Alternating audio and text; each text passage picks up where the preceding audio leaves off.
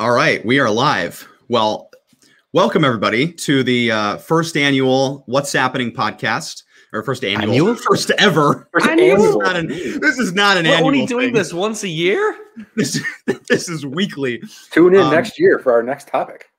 Yeah, exactly. We'll see you then. Next year's topic, I'm going to propose 2022 as a topic. Mm-hmm. Yeah. We'll see what happens in the IT space over there. No, welcome to the first ever. There we go. That's why we have the buzzer, so that we can really. We didn't even make it 1 minute without the buzzer. People wouldn't expect anything less from us. I think it's all good. We're here for the first ever What's Happening podcast. And we are here to talk about the ASUG market research that Avantra has done recently and talk a little bit about the business side, the technical side, what's kind of happening in the AI ops automation space within the SAP ecosystem. So I'm Max Alaprandi. I'm here with Avantra and with my colleagues here, Brenton and Tyler. Do you guys want to say a quick hello? Hello. Hello. Perfect. All right. Well, for those of you who are new to this, which is us included, we're going to kind of run through some of this data that we experienced and or that we found in this research. And there's some, you can feel free to ask questions live, and we'll try to get to those. But for those of you who haven't seen this research, is available on the Avantra website. But the research kind of focuses on the market of IT operations and just kind of the new tools that are being adopted to transform businesses to kind of run more efficiently in the 21st century. So things like cloud, things like automation, things like AI ops. There's a lot of kind of new words and new tools in this space. So I thought it might be helpful, since this is the first ever What's Happening podcast. Maybe we can just define what we mean by automation and what we mean by AI ops, because these are kind of two important things. So when we talk about automation, rather, what are the workloads that are getting automated? What's that really being implemented for by companies? Yeah, I think that's a good question, actually. And Tyler and I did one of these sessions, not these sessions, and other sessions, specifically on what was it? Zero touch automation, Tyler, wasn't it? Yeah, zero touch. And at the start of that one, we tried to define what is automation, what is zero touch automation, and how does it play in this space. And I thought we came up with a nice definition, which is automation is using machines to achieve processes without human involvement. I thought that was a nice kind of succinct definition of the automation stuff. Then we went for zero touch automation, which is, hey, it's a much larger process, but there is no human involvement end to end. It kicks off by itself, it runs, it finishes, job done. And then we kind of went on to the AI ops stuff, and we started talking about intelligence, and intelligence being not necessarily the automation of the process, but the system being intelligent enough to know it should execute the process. So I thought they were kind of a nice progression, starting with automation, zero touch automation, and then intelligent automation. And to me, that's where the AI app stuff comes in. But hey, that's just my view. Yeah, I think that's spot on. And where, I guess we'll probably talk about this more, but where the industry is in that, specifically in the SAP world, I think is pretty interesting. Other IT workloads have definitely made some more progress, I believe, than the SAP side of things. But I guess that's really what we're going to dive into today, is where's that at, and how does that all play out? And I guess what from the ASUG thing, what's the industry thinking about it as well? Yeah. I just think this research is interesting because it's kind of a timestamp of where this market is at, in real time, mid-pandemic, where everything sort of has changed fairly quickly at this kind of crucial juncture of business transformation. So But isn't that interesting in itself, though, Max? Though, because you would almost think in some ways that something like a pandemic, like what we've seen over the last 12, 18 months, would slow things down. And, I'm having conversations with customers day in, day out, and I'm seeing exactly the opposite, which is almost a doubling down. Now is the time I must automate stuff. And it almost feels like people are kind of going, right, things are going to get back to normal, hopefully very soon. So why don't I spend right now automating and getting the stuff I wouldn't normally have had time to focus on done, so that when I do get back to normal, I'm running and I'm doing some stuff better than the way I used to do it. So, which I think is a fascinating, difference to what people expect when they hear, oh, hey, how has the pandemic affected your business? Right. Just what I'm hearing it over and over again from customers and conversations. I think that's fascinating. So a question to you guys. So I was thinking about this morning. So do you guys think this whole pandemic, did people go right from pandemic to automation? Or do you think it was more of, okay, this is a completely new change, or everything's changed, it's completely new. They kind of tore everything down to nothing. And then in the rebuilding of how to now work, automation was part of it. And I wasn't really sure. Is that something that, again, did people go right from, something new, automation, or is it a tear down and rebuild? Automation is part of it. I think the first part, at least from my perspective, was not necessarily paring it back to zero, but figuring out and realizing that they could do the majority of what they did before in a world where they couldn't travel, they couldn't get out of the house, they had to do it from home. So I think there was a bit of a realization that, oh, you know what, the world hasn't ended, and we haven't had to pare back to zero, because you know what, we can do about 60, 70, 80, 90%. And then to me, the automation has been both an embracing of how do I get back to 100% while still in this pandemic situation, but also then realizing that there are necessities that need to be undertaken, like security, for example. How do you focus on that even more, and the automation that is focused on that as well? So I think it's kind of, there's a fork there, but they didn't go all the way back to zero, in my opinion. But maybe that's just me. Yeah, makes sense. Yeah. No, that's a really good point, Brenton. Like, there's these things that people have to do, and in light of a tough situation, it's like, okay, well, actually, there are things that we can streamline right now, and we don't have to just kind of throw our hands up. And it seems like IT operations has been a big space where people have been able to make these leaps. And it was in the I guess what people were thinking about. It was somewhere near top of minds. We saw in the research, 59% of respondents were planning to implement AI and ML this year. And another 56% are interested in like predictive analysis and how that folds into AI. And, we've seen cloud get really big in the last 18 months, and automation's getting a little bit more popular. So those were 75 and 60% already in use. So 75% of people say they're already using cloud in some capacity. 60% say they're already using automation. And it seems like the AI and the ML are slightly less entrenched, and they're kind of making their way into the popularity. So as this is all growing in footprint, I think the pandemic has certainly expedited the need for that. And so, but where I come into this is kind of, what does that mean for people running, your average administrator, your average consultant running SAP as this all is coming on? I think there's been a lot of fear in the industry for many years as what AI is going to replace and what, all of that. But what are we actually seeing with people that we talk to, or like, when we get those firsthand experiences? Yeah, I'll jump in here. I think I'm seeing quite a bit of kind of crawl, walk, run type of mentality, where, quite a few people are crawling. They've kind of dipped the toe in the water. They've got some automations in place, and that's the people who get to say, hey, you know what, we've got some automation, and that's great. But they're starting to, and this is great to see. People are realizing that it's a journey. It's not, hey, AI, ML, let's do that tomorrow. You don't just get there tomorrow. You kind of start today with, hey, what can I automate? Now, how can I add intelligence to the triggering of that automation? Now, how can I add trend analysis to those situations so that I'm even adding the AI element to this intelligent automation? So it's kind of, to me, it's really this crawl, walk, run, and we're seeing people go on that journey more and more. Definitely, I mean, I was having a conversation with one of our customers in the UK recently, and the guy said to me, he said, we're in the kind of walk stage where they're really starting to automate lots of stuff. But a big part of that one, which is, and maybe I'm digressing here, and stop me, Max, if I am, but he said, we're having to shift the mentality of our folks away from manual to automation.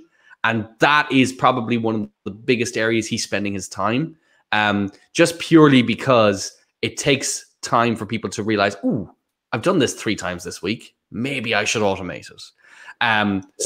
Anyway, that's just a little nugget I think I'm picking up on from conversations. Yeah, and Brenton, I think you and I talk about this all the time. That people in the SAP world have been reluctant and slow to get into the automation world for whatever reason. And well, it's been hard, hasn't it? I mean, if you looked at something like, you know, automated kernel upgrades like what we're doing now, that is hard.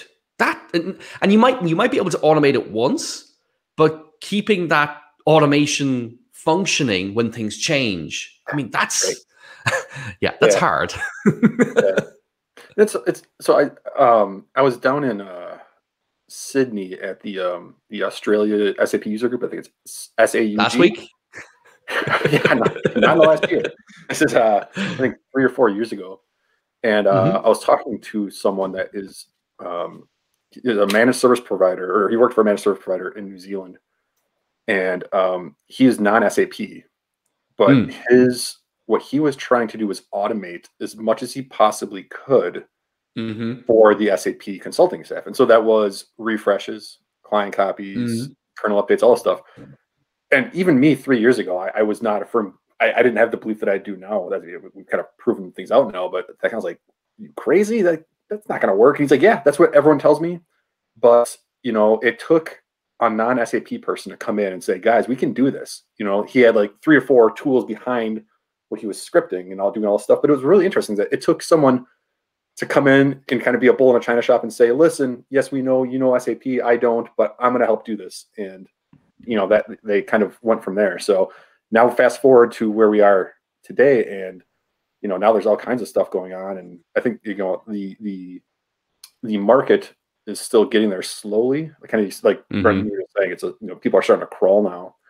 But, you know, I think in the coming years, it's just really going to ramp up. I think the believers will start to come out. And I think SAP themselves are embracing some of the automation requirements that come with their own journey to being a cloud company. I mean, what was it? 10 years ago, they announced, hey, we're a cloud company, you know, but realistically, with the scale of SAP products that are in the market, that was always going to be a journey. So they themselves are on that journey. And we see more and more and more of it becoming cloud native, which is great. And I do, in my mind, rightly or wrongly, equate cloud native applications with automation and the capability to be automated, because suddenly you're talking about situations where you got open APIs, you've got the ability to script what happens around and within these landscapes.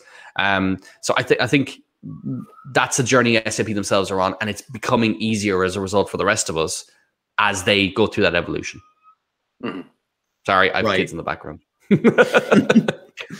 You know, well, it's for me, this kind of, you know, and I'm not a super technical person, but this kind of leads me to think that this, just as the landscapes are growing more complex, this has sort of dawned on people. Like, we're going to need this, whether that's now or in 6 months or in a year. As these systems are growing more and more complex with cloud and whatnot, the automation almost has to come with it, like you're saying, Brenton. So I thought it was interesting from this research that with that growing complexity, there just comes this technical overload. That's, you know, we hear from people of like, they're just getting hundreds of email alerts every day that they're not even sure what system it's coming from. And there's a 33% chance of a higher cost and a lack of consistencies when you start to add on these new tools and if the management hasn't kind of kept up. And this may actually not be super germane, but I'm kind of curious myself about smart clouds, because I keep hearing this word around. So is that just about infusing automation into the smart cloud, like you're saying, Brenton, that they kind of go together? Or, you know, walk me through that a little bit. Tyler, you go first, because I need to think about that one. Sorry to put you on the spot, Brenton. Oh, it's all good. So you know, getting back to the was it 33% higher, you know, when running on the cloud and using intelligence into the cloud. So I think what happened a lot, and still is happening, is when people migrate to the cloud, they're doing it, and I hate to say it wrong, they're doing it the wrong way, but they're doing a forklift where they're essentially just taking their system, they're plopping it on a public cloud and walking away saying, hey, we're on the cloud. Well, you can't scale, you can't do anything like that. It really starts way back before even do the migration when you're starting to architect this whole thing out. And you have to make sure that when you're architecting your systems on a public cloud, starting to utilize solutions that can scale your systems and that can do that kind of thing. And I'm not just talking scale up, scale down, like, adding CPU and memory. All the public cloud providers can do that already. And that's great if you're able to architect that too. But also being able to scale out, because there are performance metrics within SAP that will not show on the OS level, will not show in the database layer, but will have dramatic performance problems for your organization. And that's where you start to scale out, adding additional application servers or what have you, or all kinds of things. And there's more than beyond that too. But I think so that's why people might be paying more than they initially planned, is because, again, they just forklifted the whole thing on there and they don't need to do that at all. Yeah, I'm in agreement with that. And I would probably, I'm going to take a slightly different approach to this, which is the more business approach, which is if I'm in the process or if I'm midway through or planning a cloud jump, I would definitely be looking at this from so many different angles to try and get as much benefit, both, before, during, and if you ever get to a point of what we consider after, but, kind of is. But you need to be looking at kind of going, right, okay, the cloud gives me these so many opportunities.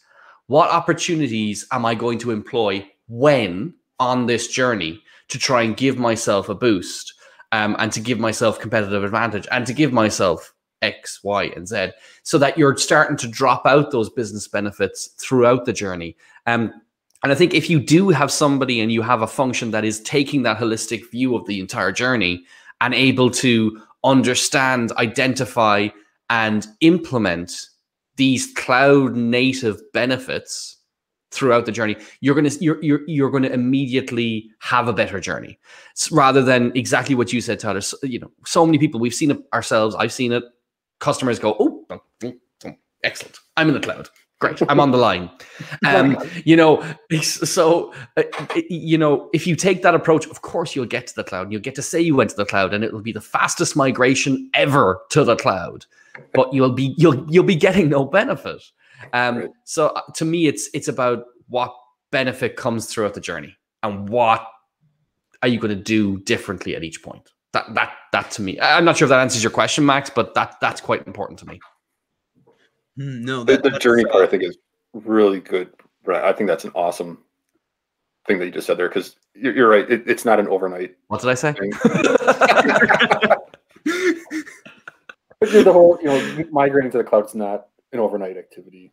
Some do it we've seen some organizations do it really quick, but let's just be honest, 90% of it's you're usually in a hybrid environment, or you're in some form. And you're right. What are the benefits throughout that? That's a really key point.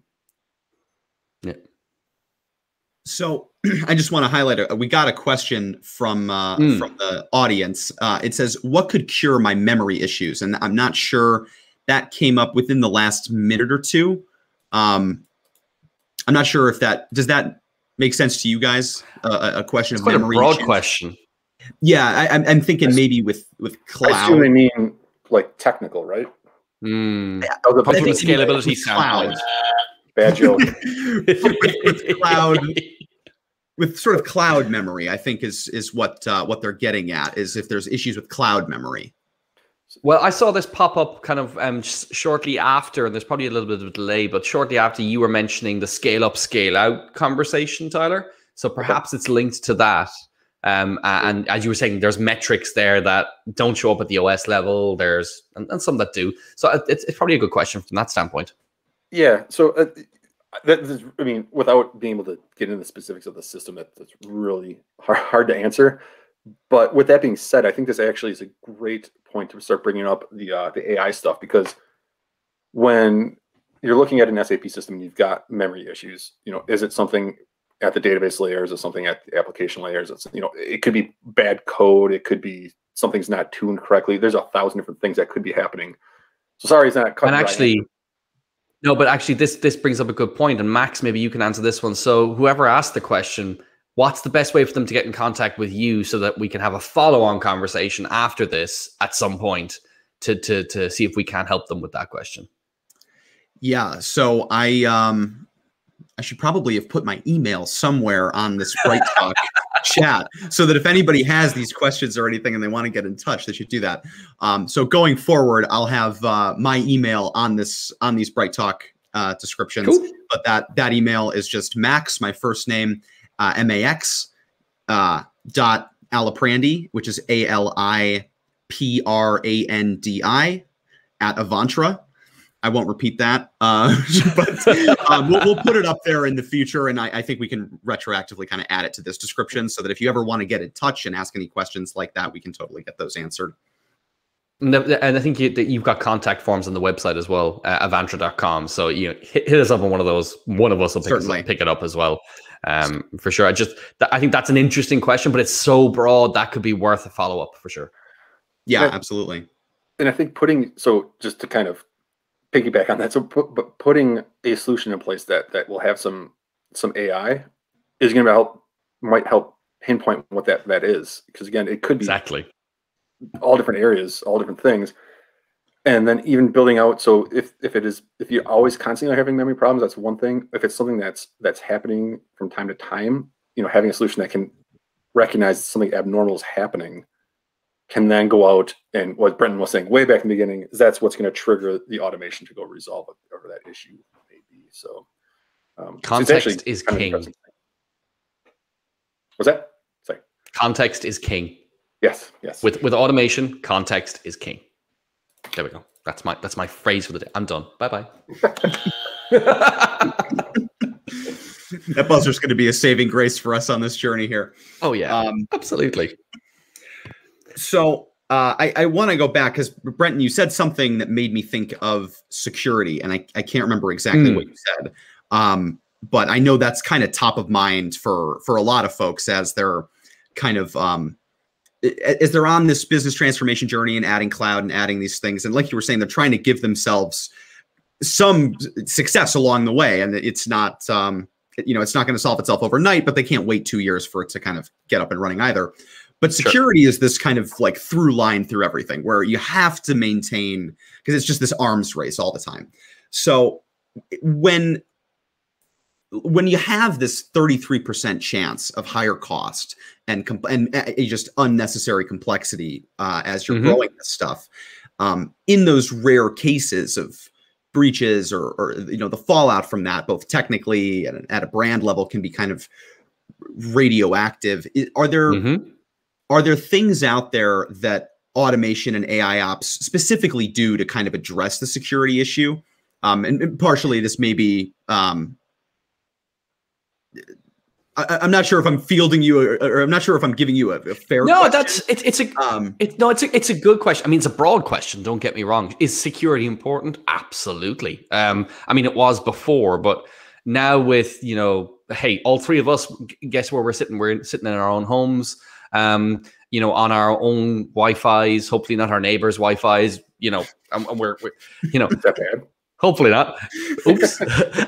But and that's a simple example. But I think in the context of operations, IT operations, SAP operations, you want to find the tools and the methodologies, the automations, whatever you want to call it, that help you to do the right thing in a frictionless manner, right? So let's take the example we had earlier. So the kernel upgrades. So SAP release a kernel every month or two, sometimes more frequently, sometimes less frequently. It's the foundation of an SAP system. It's kind of something you want to keep up to date as frequently as possible, because that's where the security loopholes come from.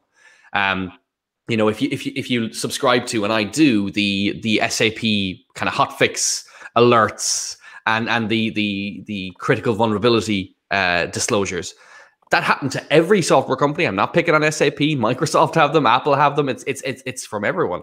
But if you're subscribing to those, you're seeing them coming in every single month. And, it's a score out of 10. It's 9.8 out of 10, 9.9 out of 10.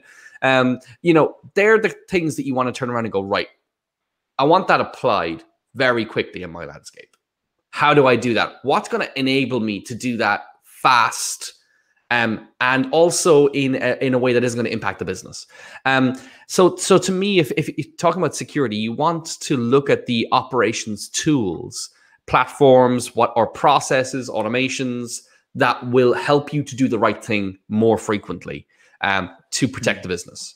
That's a good starting point. And even, for example, making sure that your operating systems on all of your servers, they run their updates at least once a month, straight after Patch Tuesday or whatever the case may be.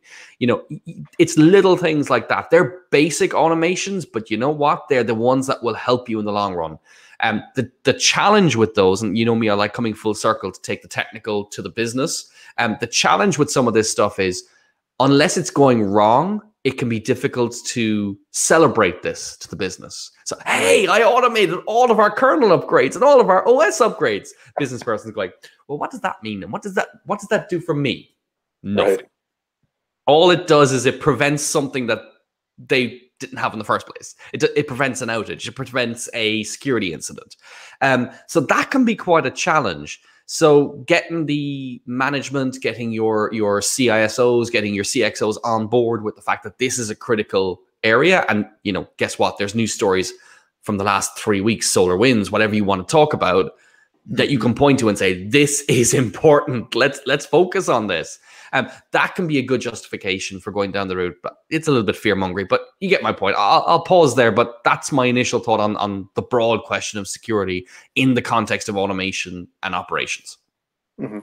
And I think it's, Brent, when you were just talking about the kernel updates and things like that, I think that often gets overlooked when we talk security.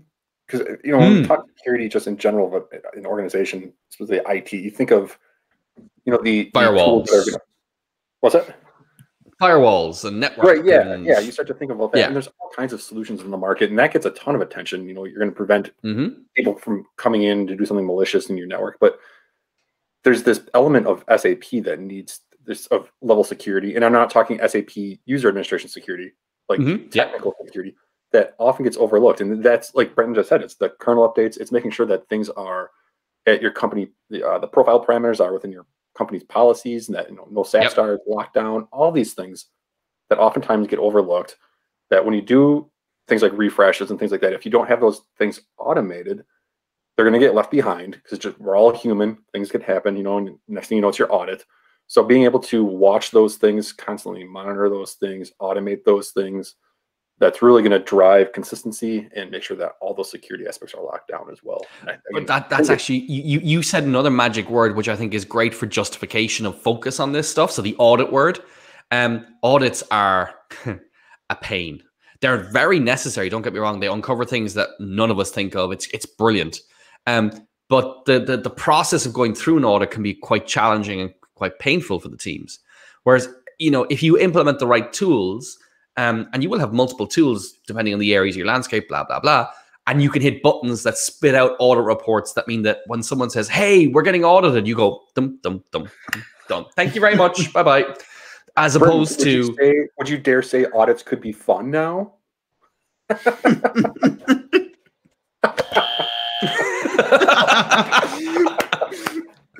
I did not say that. But I think you raised... It's not, but just to finish the point though, Max, it's not clearing the next 3 weeks to get ready. It's bum, bum, bum.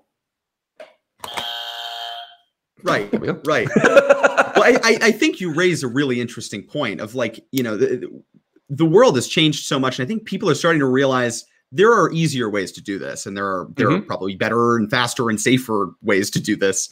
And people have known about it for a while, but now we're kind of in this critical moment where not only does everybody know about it, but they see the importance of it, and they are starting to kind of build traction with it. And you know, security is one area that I think has helped nudge that along, maybe. And similarly to that, you know, compliance and you know, for audits and all of that. I thought it was interesting that these, in terms of what customers are looking for, it kind of goes along with that. It says the research suggested that monitoring and analytics are the #1 choice of what people want to see in AI ops, and that's 59%, followed by upgrades and patching and performance management. And it really seems like that ability to look into the system and ensure that it is running the way it should, and that audits can be easy, that systems can be secure, and we don't have to be wondering when the next level 10 explosion is going to happen. Like, and I mean, this is huge for a lot of industries, and manufacturing, pharmaceutical, energy. I mean, most everybody. And if this stuff is so important, it really does seem kind of the next evolution of operations, right? Yeah, totally organic. Like we're there. Exactly. Now, before we go dive into that, I do want to point out that that's really cool, because obviously we have our notes that you prepared, Max, for the questions you were going to kind of focus on. And you highlighted what's on your screen as you were talking through it. And it highlighted on the screen beside me that you had highlighted it. That's really cool, because it drew my attention to where you were asking. Anyway, slide aside. I love that. That's a really cool feature of Google Docs. But no, it is becoming more organic. But then isn't that an interesting evolution that is going to become standard across the board? That the companies that succeed, thrive, and push the boat out are going to be the ones where this becomes business as usual. Now, what's really interesting is if you take the pre-pandemic world, companies that were able to achieve that kind of step forward in how people think, especially in things like this, audit compliance and whatnot, they were generally the upstarts. It was, the people who tried out the Ubers and that kind of the world, the disruptors who came into a market because they were small and agile. They were doing this stuff better, and so they leapfrogged the competition. What's really interesting is that in the pandemic world, where from an operational standpoint, everyone is kind of scrambling to make this the next level in order to compete with everybody who's waiting to go again. When all of this comes to an end. I'm not sure if I'm making a huge amount of sense, but to me, it's quite interesting to see everybody try to make this leap at the exact same time, rather than be leapfrogged by an upstart or a more agile new entry into the market. Right. I mean, I think there was just, especially there's just a lot of businesses that were not born digital. And, for those that were born digital, a lot of this stuff is kind of, it's old hat. They've been using complex data gathering and monitoring and all this stuff for a long time. It's kind of built into their DNA. For the businesses that were born before that, this is kind of a new, it was a slower process to kind of get the need for that. But it is there. I'm just, you've reminded me, I'm not deliberately looking down. I am looking at my phone. I'm trying to find the name of a book that specifically speaks to this. It's actually, it's not as boring as it sounds, I promise. It's a work of fiction. It's a novel based on project management techniques. I promise it's not as boring as it sounds. Tyler, get the buzzer. It's called, there it is. It's called The Unicorn Project by Gene Kim. So I think this, anyway, this is just one that comes to my mind, but it's specifically about that. It's about a giant corporation that was not born digital, overcoming and attacking the problems they face trying to become that digital organization. So if anybody's interested, I found it a really good read, and there's a follow-on as well. So there's the Phoenix Project and the Unicorn Project. They're great books. I thoroughly enjoyed them. That's super interesting. I won't bring that to our team because I keep trying to bring them like books and reading material. And and people are like, what, do you think you're a high school teacher or something? Like so. But I'll read it. I'll certainly read it. That sounds actually very very unique and interesting. Yeah, the audiobook in particular is very good. That's how I listen to it. I'm on an audiobook kick at the moment. But there we go. Oh yeah. That's an automation that has been very useful. I suppose it's not automated, but you can kind of go on a walk or cook or do whatever and listen to an audiobook at the same time. I have 2 under 2, so it's the only way I get to read a book these days. Or at least one without pictures in it. Yeah, quite. Right. I know I could recite all of those from memory. That's fine. Well, just, we're at about 35 minutes, and I think we want to kind of keep this roughly around this time, but I just kind of want to round it out with some hypotheses and in your guys' completely objective and infallible opinions. What are we expecting to see from AI ops, from automation in the next 2, 3, 4, 5 years? Do you guys have any thoughts about where that might go? Optimistic or maybe more grounded in reality or whatever it is? I'll jump in first because I like to talk, Irish guy. No, for me, I'm optimistic. For me, what I'm really excited about is the evolution that we're going to see and the revolution we're going to see in the platform products. So as AIOps becomes more than just what people are hoping to achieve, when we start seeing products come to market that really do leverage an AIOps powered platform, that's when things get really, really exciting. Because not because of that, because that in itself is exciting, but actually because what are people going to do with all the free time? What are people going to do with the innovation time they've now freed up? So I think that is going to be a fascinating journey to watch, and that's what's keeping me excited. I completely 100% agree. I think so. In the short term, I don't think this is going to be an overnight transition. No. Again, this whole SAP being automated is going to take a couple of years for people to really start to grasp hold of this.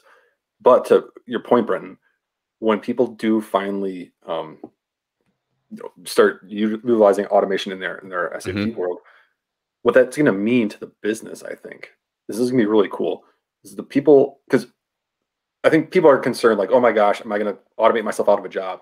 No, you're going to automate yourself into being able to do something cooler. You're going to be able to go into certifications. You're going to also, all the project work that you wanted to do and these big things you may always wanted to do, just didn't have time, or always had to do them last minute and kind of rush through them. Now these things are going to be smoother. I guarantee, like, migrations and things like that are going to be a lot more smoother. People are going to have time to focus on these things, and we're then going to see a lot more. I think steady state is going to be better. Because people will be able to focus on making sure things are done correctly the first time. Yeah. So I think it's going to be really cool when people start to what's the word I'm looking for? Absorb. Embrace. Thank you. Embrace. Yeah, totally. I know the manual work is a part of every job. And I think that's, I spend enough time with it. I'm sure you guys do too. And I'm sure anybody listening to this has some stuff that they're doing every day, whether that's in an SAP context or a Gmail context or whatever it is, that gets burdensome and that gets kind of tedious. And I am just certainly excited to see the sort of liberation of manual labor and being able to kind of use our digital tools to the fullest extent. Cool. So that's super exciting stuff, guys. And I think we're going to round this out right now. So thank you so much for everybody who's been able to join us live and who's listened to this. If you have colleagues or friends or anybody who you think may find this interesting, feel free to share with them. And join us next week. We're going to be here, I believe, at the same time, talking about Rise with SAP, which kind of goes a little similar to some of the stuff of business transformation. And I'm sure most of you have heard of Rise with already, but we're going to kind of dive into that and what that means. So that'll do it for us this week. Any parting words, gentlemen? Max, I guess just a quick question for you, just to clarify. The next one's next week, not next year, correct? Yes, it is. Okay. It's actually March 10th of 2022. We're gonna push it back. I got a lot of manual tasks to get to this week, so we're gonna have to push that one out. And my parting word is, there we go. We're out. Thanks, everybody. Thanks, everyone. Bye-bye.